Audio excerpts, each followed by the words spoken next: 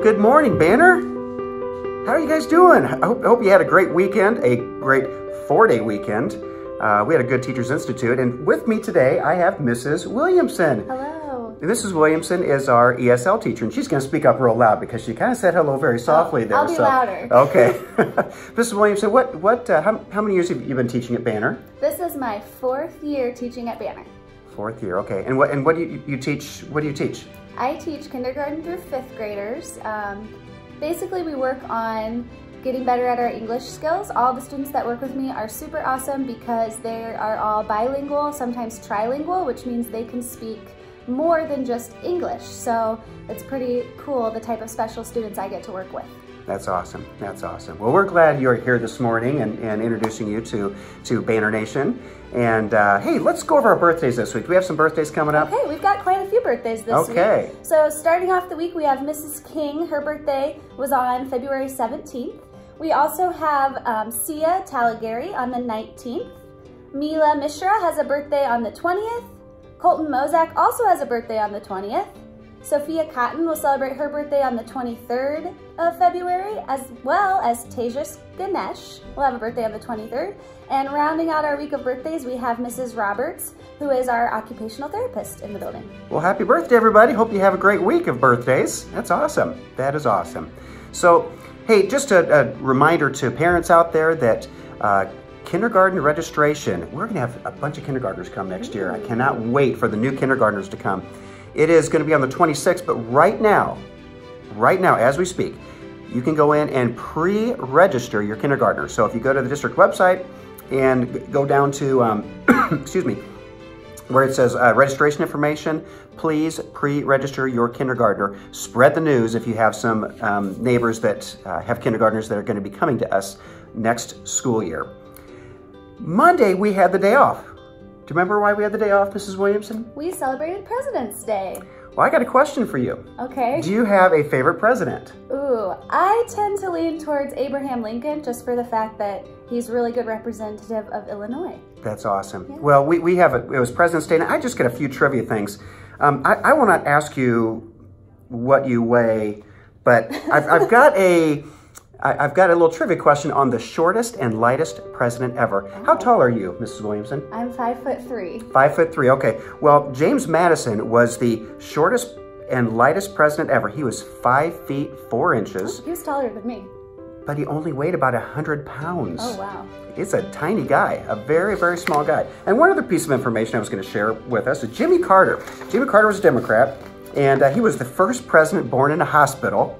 Oh. I don't know where the other ones were born, but he was born in a hospital. And apparently he was a speed reader. He could read up to 2,000 words in a minute. Wow. That's pretty impressive. So anyway, just a little bit of trivia, but I hope you enjoyed your Monday off, it being President's Day. Hey, this week I'm going to be visiting classrooms.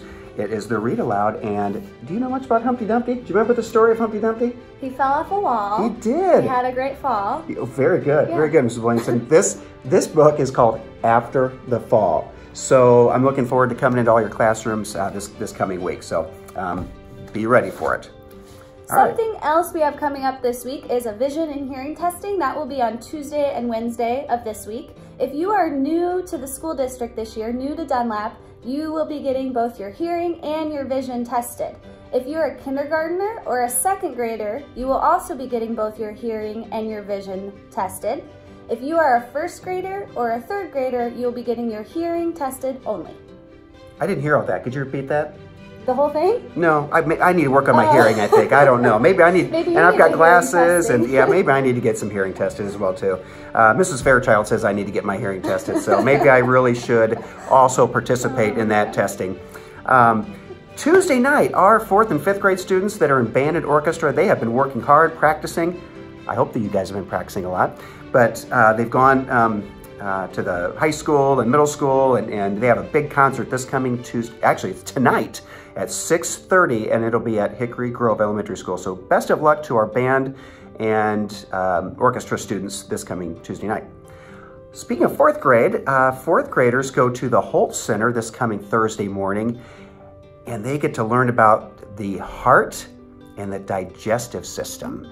And I believe they have some kind of a heart relay or something that they run through. And do you know a lot about the heart?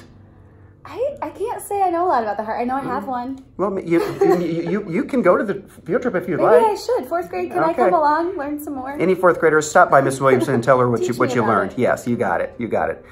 This coming Wednesday also, students aren't as interested in this, but we have a school board meeting. And so that will be at 6 o'clock. And I tell you what, Mrs. Baker, her students had indoor recess. We've had a lot of indoor recesses lately. It stinks. We've been inside a lot. But they created this awesome domino, I don't know, you just have to see it. Why don't you come watch, see what Mrs. Baker's kids did in recess last week right now. Check it out.